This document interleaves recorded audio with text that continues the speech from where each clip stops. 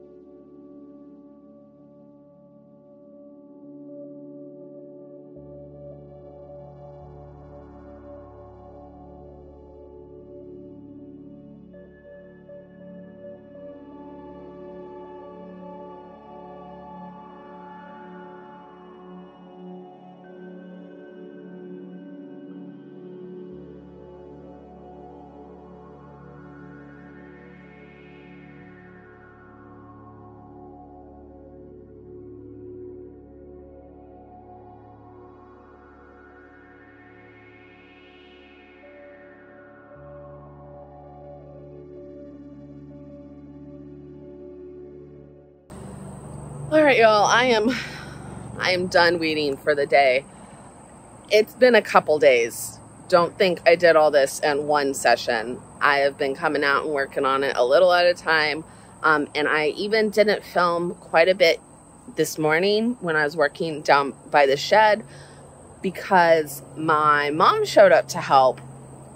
And what took me like 3 days to do by myself, we powered through quite a bit when she was here. Two people is always better than one person. You stay extra motivated. You have twice as much fun. And B, like, she's just a weed, like, ninja machine monster beast woman. Like, I cannot keep up with her. So I decided to forego filming while she was here, even though we normally film together, because we just wanted to power through as much as we could while she was here. So you will see the full effect during the July garden tour, but I will at least show you the main things that we did. Started down by the house and I weeded the entire path all the way. Ooh, look at that butterfly and a bee.